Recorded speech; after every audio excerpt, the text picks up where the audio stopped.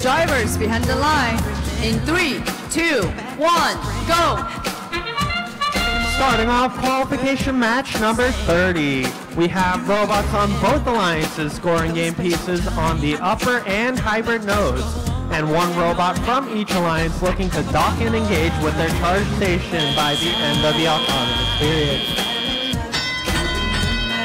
That bell signals the end of the autonomous period, where blue leads with a score of 33 to 24. Let's see how the score changes as the match plays out. Team 2601 with their robot Hawk BB looking to score a cone onto one of the upper nodes of their grid.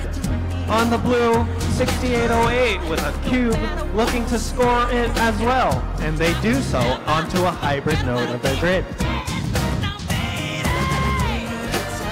Team 335 on the Red Alliance looking to funnel some game pieces towards their community, currently looking to shepherd a cube towards their community zone. As their partner, Team 2601, soars through the air looking to score another cone. On the Blue Alliance, we have Team 6808 and 6911, both at the double substation, looking to pick up some game pieces that they can now score to try to gain as many points as they can. And they do so depositing one cube into the hybrid node of their alliance.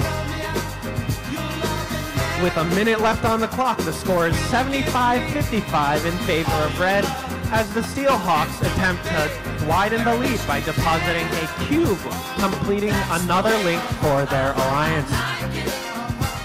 Meanwhile, on the Blue Alliance, Team 6808 with another cube, looking to deposit it into a hybrid node, also looking to see if they can finish up any unfinished links for their alliance.